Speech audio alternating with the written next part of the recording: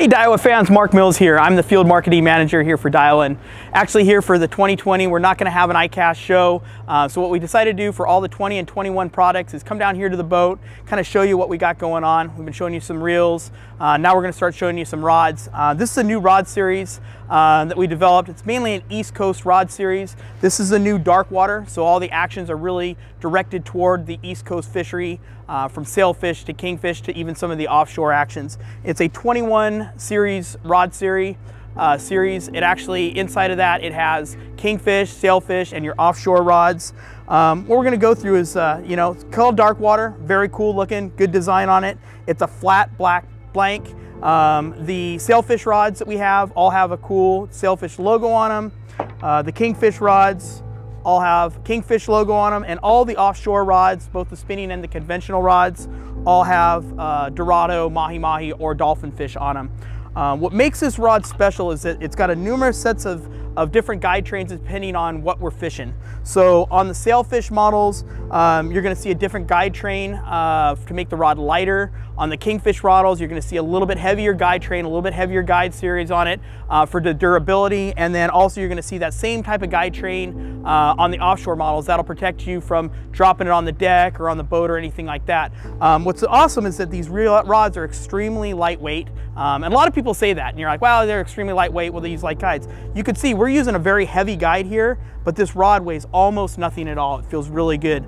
And you can see how small the blanks are. This is our X45 construction. Now you can't see the internal workings of it because it is a flat black painted blank, but that X45 does a couple different things. One, we can layer it to make a much thinner rod with the same amount of power, but what we can also do is it resists ovalization. So if you think of a straw, and when you bend a straw, the straw tends to bend like this, that X45 doesn't allow that to happen. So it gives you more strength, more durability, and actually if you're doing any type of casting, it gives you better accuracy in your casting. And you'll see that stuff on bass rods where you're casting a lot, but on the saltwater rods, it gives you a thinner blank, more durability, and everything else. We also use our HV high volume graphite on there. What that is, that's what really gives it the lightness, because it's a very high volume graphite, not a lot of resin. That resin gives you weight. The graphite actually reduces, so that's what gives you the lightweight.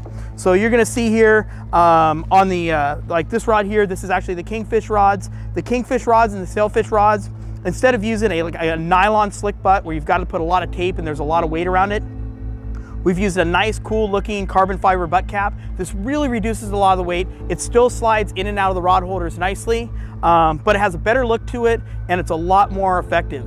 You're also gonna see that we have rubber gimbals. This here is a graphite gimbal, but we have rubber gimbals on some of the other rods here with the rubber butt cap. So this here is the kingfish rod. On the sailfish rod, very, very similar scenario.